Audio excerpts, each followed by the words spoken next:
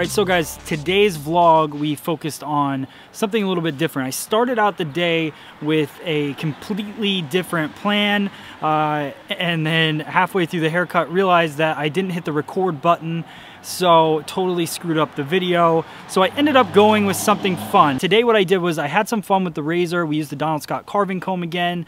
This is definitely the week of the razor, and I used the orange haired mannequin, which you can see my hands are stained and dyed. So here is the cut. We went with a mohawk feel, some fun orange hair color from Brian. The technique on the top to actually do the mohawk is really simple, and also going through the edges and the sides we did with a razor again. So really fun technique. The versatility with this cut is definitely there.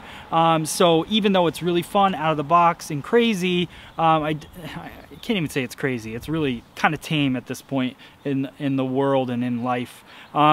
But really fun haircut. Definitely enjoy the step-by-step video. Let me know in the comments what you think. If you like this style of cut, we can keep doing stuff like this. Maybe on Fridays we can have some more fun. So I'm excited for you guys to see it. Here we go with the step-by-step of our mohawk haircut. Okay, so putting this video together, I'm actually really excited to show you guys this haircut. It's really a fun technique, and it's even fun to section it out. So we're going to start off by doing that. We're going to take partings along the parietal ridge. Depending on the density of the hair, you may want to take this section a little bit skinnier or a little bit fatter, and really depending on what type of mohawk you want, you would take it skinnier or fatter as well. So get creative with that.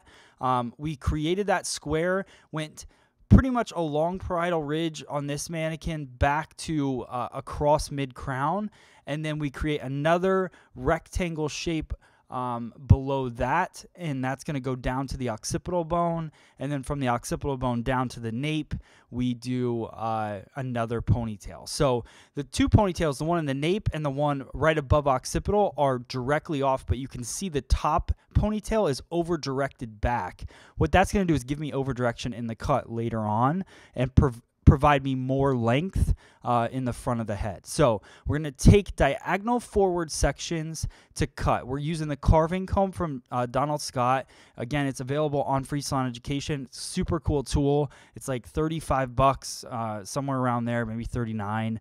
But such a cool tool for doing razor cutting. We're using the 100% carved side for now. What that's going to do is cut just like a razor, but these blades are super sharp, really firm, and they just do a really good job of cutting. The other thing that's great is I'm gliding through the hair. I've really fallen in love with this Prepare liquid tool glide. It really does allow the razor to glide through the hair because the hair feels so conditioned while I'm cutting. So everything's being over directed straight out. I'm cutting it at a basic 90-degree angle following the head shape. What I want this to look like is pretty much a grown out mohawk. I wanted this to have more of a feminine feel. It still could be feminine if you took it really short. The other thing with this is I am cutting it on a mannequin, so I do like to leave a little extra length because it can stick straight out from the head. But this, I like the freedom of this haircut and the length on the sides. I really dig that with this mohawk. So that's the sides. The sides are very easy, cut straight out at 90 degrees. Now we're going to determine the length that we want our mohawk. So I check the side length, see where I'm at, and then I just go in and I cut the ponytail, which makes this really easy. So it's really condensed cutting at its finest at this point. So I'm going to go in and carve off and get that length to where I want it on each ponytail. What I love about this is you can really see the mohawk come to life right in front of your eyes as you're cutting it. So you can see it right there. So I match up all my lengths. I'm happy with that. I comb out the ponytails, and with that liquid tool glide, you can see how easy even the ponytails slip out of the hair. And then what I'll do is I'll go in, and I'm going to do some point cutting now with the carving comb. So this is a really fun technique that you can do with the carving comb because both sides cut. So there's a 100% carved side, which we talked about. That's going to cut 100% of the hair. And then there's a 50% carved side that will cut 50% of the hair. That's great for adding texture and thinning. But when we go in to do this point cutting technique, all I'm doing is I'm elevating the hair, and then I'm shifting that razor back and forth on top of my fingers, just running it back and forth. and that's cutting on both sides. So it's not necessarily taking a perfectly straight line across. So that's why we consider it point cutting, because you're just removing some bulk and adding even more texture to the edges of the haircut. So you're going to see I'm kind of over directing. I'm taking out the heaviness on each side of the front of the haircut. Because we did over direct it back, there are heavy corners that are going to happen right at the recession point of the head. So just going through and, you know, taking off those corners helps with the overall look of the haircut. Now we're going in with our 50% carve side of the razor, so that's a good look at it right there. So I'm just sectioning horizontally and then working through, just sliding that 50% carve side down. And now I'm just going to use the 100% carve side to take off the kind of tail part that happens in a mohawk.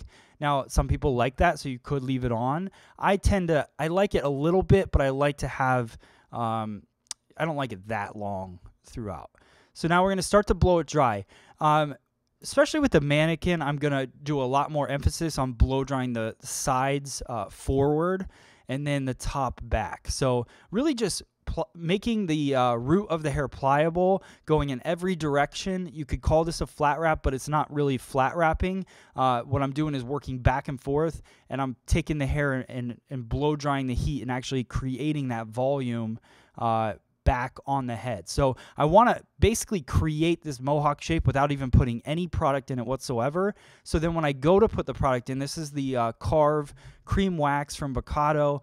You guys can use any kind of like wax that you have to definitely check it out. This has a really light hold, so you're not going to, you would actually use some hairspray after this.